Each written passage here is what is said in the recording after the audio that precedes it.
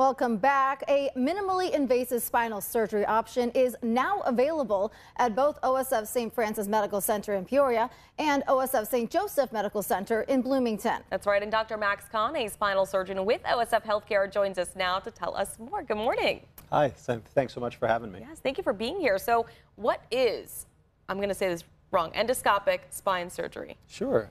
Endoscopic spine surgery is basically using tiny, tiny little incisions and very, very small cameras, kind of like this one here, to try to fix the problems that people have in either their back or their spine.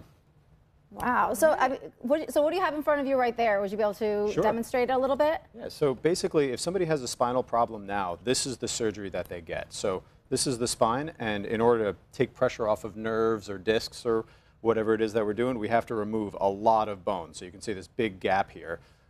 And while this surgery works, it causes problems down the line because it's very, very destructive.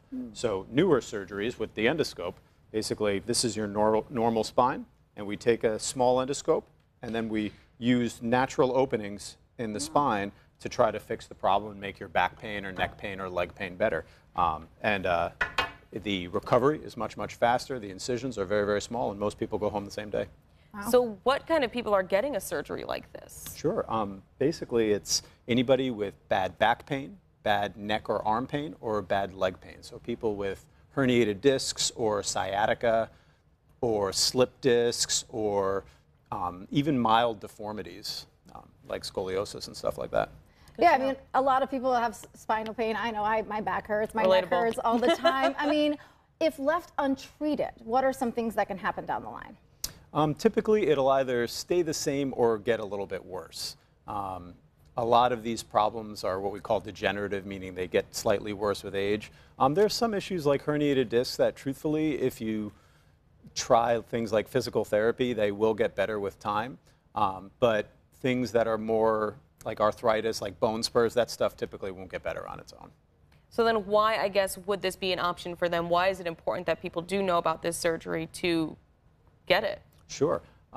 So the great thing about this is that it is very, very minimally invasive. It's very little tissue injury or muscle injury. People are back on their feet very, very fast. They go home the same day. They can get back to their loved ones and their favorite things to do faster. They can get back to work faster. So it's a way for people to have less pain and get back to doing the things they love, and also they have less risk of needing future spine surgeries because it's less destructive. Wow. That's amazing, because I know the spine is obviously very, very sensitive part of our body. It is. Yeah. I think everybody has some sort of neck and a spinal pain, but thank you so much for joining us. We'll share all of these details on our website, Thanks so much. Thank you.